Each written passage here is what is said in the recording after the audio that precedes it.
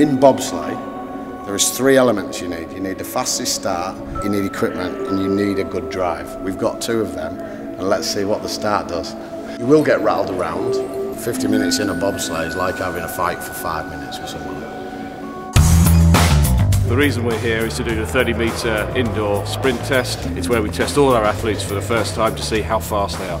Didn't do any sport apart from the odd game of football at university. They say that the average man can do 4.2 seconds. And then tore my knee, so really it's a long time since I did any running. But you know, what's the average man? I don't know what an average man is. The idea is, as the sled goes down the hill, you're adding value to it. Lee's a big, strong guy, but he'll be getting in first because he's the driver. If he doesn't get in, we're in a world of If you sit down first, the whole load. The sled can be upside down, by the way, but as long as all 4 of you cross the line, then that time counts. It's almost overwhelming, the amount of information you need to try and take in. There's a chance if you don't memorise it all properly, things could go badly wrong. I think we're all going to get in, that's the main thing, and then Lee can work his magic, and hopefully we'll be in the top 10-ish.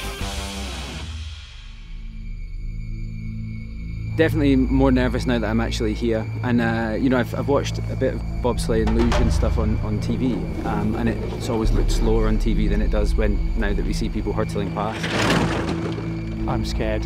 It's got 14 bends. We'll be travelling at about 80 miles an hour at the bottom, should I keep off the walls. And you'll be pulling 3 to 5 Gs in corners. So boom, it'll hit you, and you'll go around there going, and then it'll ease off. It's like you've just sat 4 times your body weight on your head, and then it jumps off again. All good fun. We are second down behind GB1. 6th best in the world, and we're following them down. To be competing in the British Championships, it's amazing, really, unbelievable.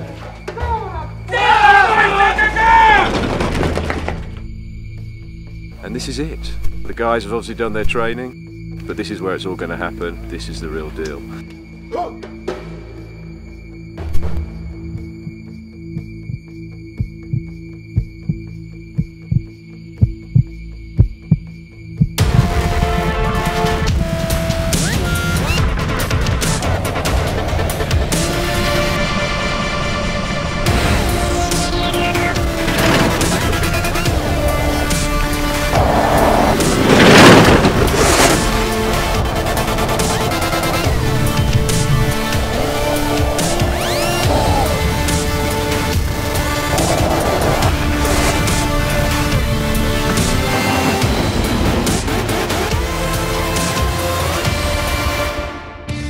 Intense is probably the best word to describe it. What an incredible experience this has been. To have won a bronze medal, finishing behind the Great British Olympic team and the RAF, I mean, it's as ridiculous as it is extraordinary, and I'm actually really, really proud of it. Beyond wildest dreams.